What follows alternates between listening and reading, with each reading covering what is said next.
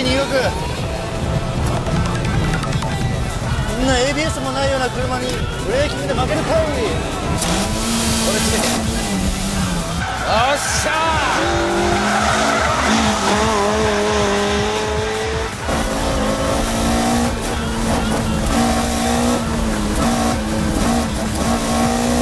何？コーナーで追いついてくる。なぜだ。おお、めちゃめちゃ追いついてきてる。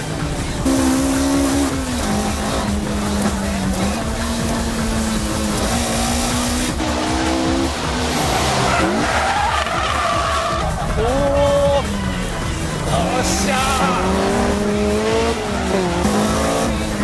パワーじゃねえんだよ。何馬力あるんじゃその圧力。バカなんだよ。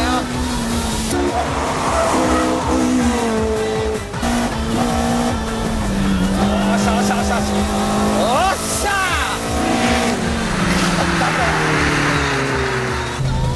圧力に負けた。Touge Battle 1, Integra R versus the S14 Silvia.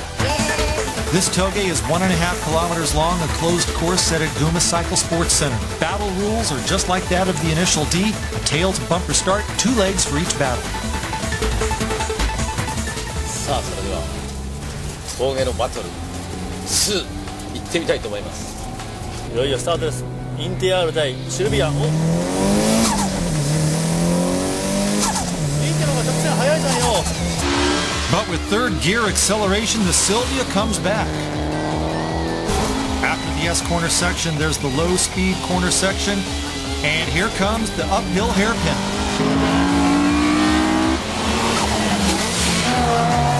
こういうとこは FR の方が FR の方がいいな。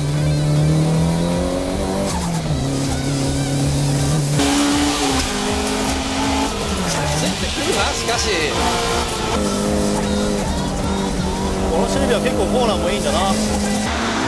And the final corner, Touge Silvia locked onto the ITR. ついてきやがってきしょ。やっぱ上りはターボでしょう。Champ S14 Silvia taking the hill climb, proving that rear-wheel drives get extra traction on the uphill. 下りはパワー関係ないからね、バランスだね。ローリングスタート、距離を測られて。よし、ターボパーで逃げろ。まっすぐは離されるな、やっぱり。Touge Silvia leading going into the corner section.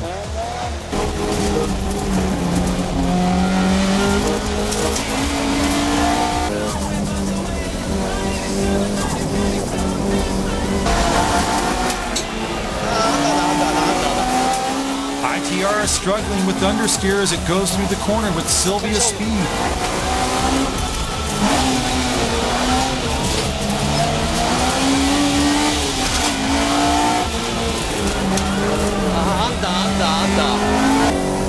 Even with equal lap times on the track, does this mean on the Touge that FR cars have more control capacity?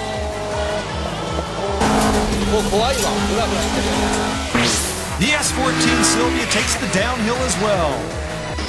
A rear-wheel drive lightweight machine, the Toyota MRS. Not a popular base car for tuning, but this one, prepped by Techno Pro Spirits, has big potential for quick lap times on tracks, even on the Touge. The engine, a Celica 190 horsepower 2ZZ GE. And now we'll see how it performs.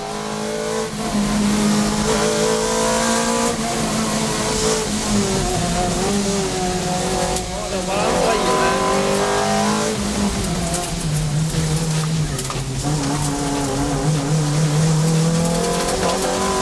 全体的にもうちょっとバネレート下げればね、すごい乗りやすい車になるよ。ちょっと跳ねすぎだね。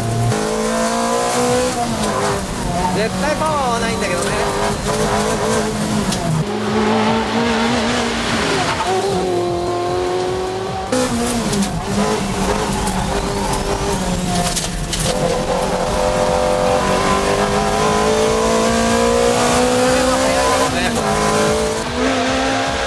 Touge is surprised with the cornering speed of this MRS. The secret to its speed is obviously its lightness and widened body, but on top of that, the handling is improved by installing a racing fuel tank at the front of the car. Going up against the MRS is the powerful K-Office S15 Silvia.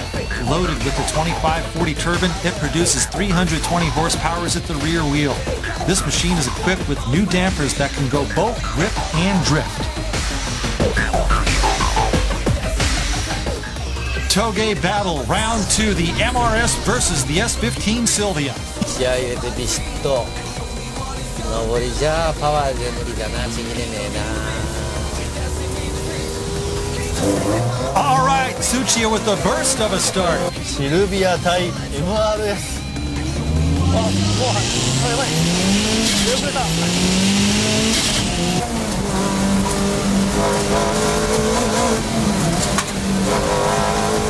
Touge trying to get away with full acceleration, but Taniguchi's S15 Silvia catching up at the corner exit. おお、コーナー速い。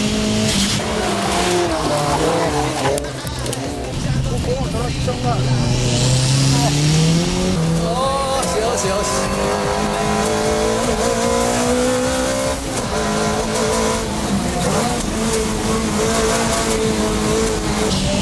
おお、コーナー速い。軽い車コーナー速い。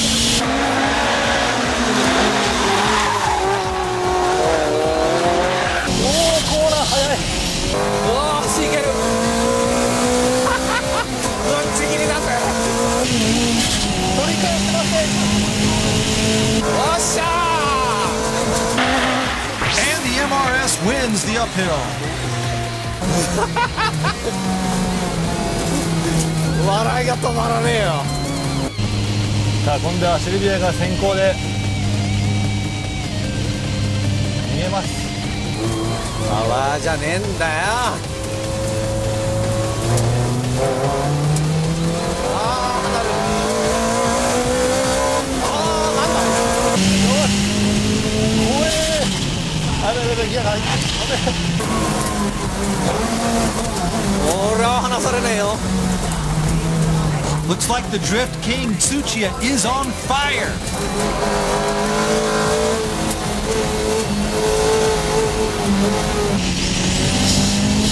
おお、こうなれてる。おっしゃ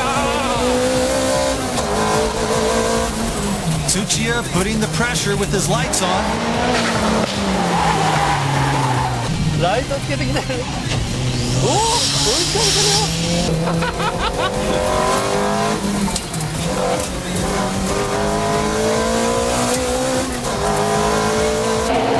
Taniguchi's S15 accelerating at the S-curve exit, but Touge's MRS won't let him go.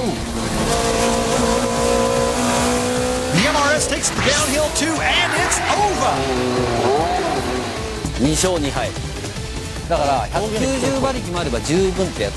峠だとね。いくらでも300馬力オーバーかもっちゃう。300馬力オーバー。下りね、俺が前だったら見えなくなってたね多分。なってますね。な。それが刺さってますね俺がね。うん